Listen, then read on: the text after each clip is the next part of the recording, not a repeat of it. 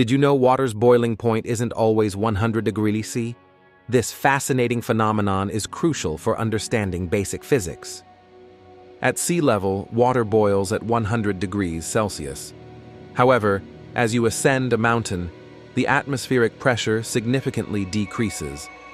This lower pressure allows water molecules to escape into the air more easily, meaning less energy, and thus a lower temperature, is needed for boiling.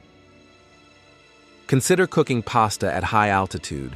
It takes longer because the water boils at a lower temperature, not getting as hot. This principle impacts everything from food preparation to industrial processes. Understanding this helps us appreciate how environmental factors influence chemical and physical changes. Curious about other scientific phenomena? Explore how pressure affects states of matter. Like this video, share your thoughts on what science topic we should cover next, and subscribe for more educational content.